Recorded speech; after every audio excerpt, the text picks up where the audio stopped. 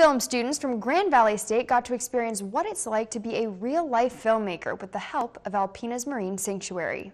When Grand Valley film instructor John Schmidt was contacted by a former student about the rich filmmaking opportunities available at the Thunder Bay Marine Sanctuary, he jumped on board and found several students interested in heading to Northeast Michigan for a week to make a short film series.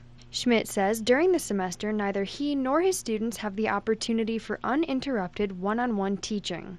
So when he found a crew of students willing to dedicate a week of their summer to the project, he ran with it. What we're doing here is we're making an interactive documentary. So instead of just one long documentary, we're doing several short documentaries on things that we are exploring out here. The short documentaries cover regional attractions like the new Presqu'île Lighthouse, the Glass Bottom Boat Tour, as well as the fish mural outside of Art in the Loft.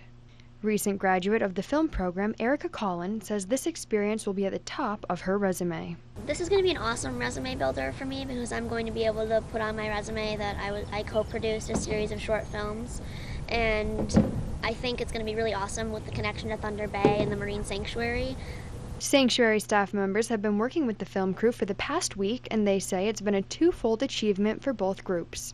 Well, it's been a great week of learning on many different fronts, but bringing in a partner like Grand Valley State University in a different respect this time, coming from the film department angle. First and foremost, our goal was to be able to facilitate an experience, bring these student filmmakers here to be able to not only showcase the beauties of northern Michigan, but to give them an experience, experiencing them, so to speak. The filmmakers say they truly did walk away with a wonderful experience under their belts and loved their time in Alpena, experiencing the natural beauty and warm people that come with it.